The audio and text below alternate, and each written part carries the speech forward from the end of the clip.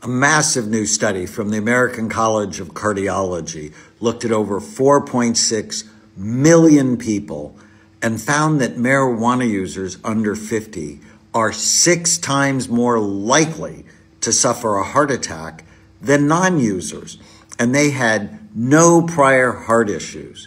There's almost a 50% increased risk of heart failure, but it doesn't stop there.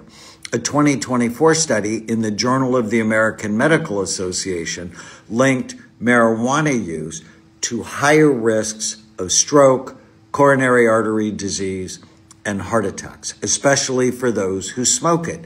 Inhaling smoke of any kind increases lung damage, but marijuana seemed to be worse than tobacco.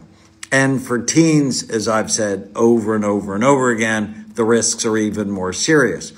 Regular marijuana use during adolescence has been linked to an increased risk of anxiety, depression, suicide, even psychosis in their 20s.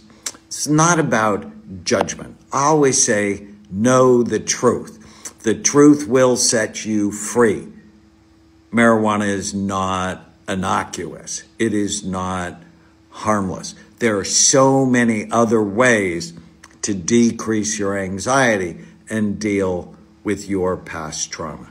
Stay tuned.